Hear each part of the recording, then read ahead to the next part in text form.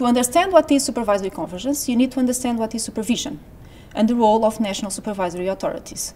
National supervisory authorities need to guarantee the protection of policyholders and beneficiaries.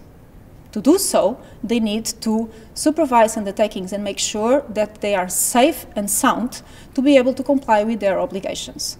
So when we talk about supervisory convergence, it needs to be about guaranteeing the same level of protection of policyholders across all jurisdictions, regardless if your undertaking is in one country or the other. Why is supervisory convergence important? Well, it's important to increase the functioning of the internal market, in particular to have a high, effective and consistent level of supervision. EIOPA should protect public values such as the financial stability, the transparency of the markets, the transparency of the financial products, and of course the protection of policyholders and beneficiaries.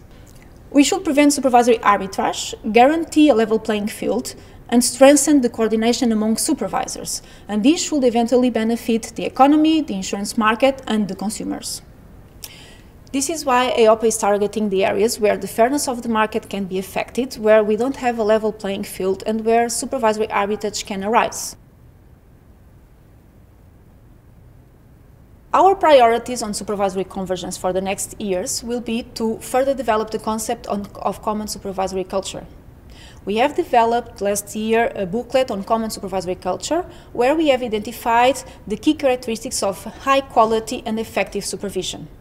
Our goal for the next months is actually to further develop these concepts and to be able to explain to national supervisory authorities how they can be implemented.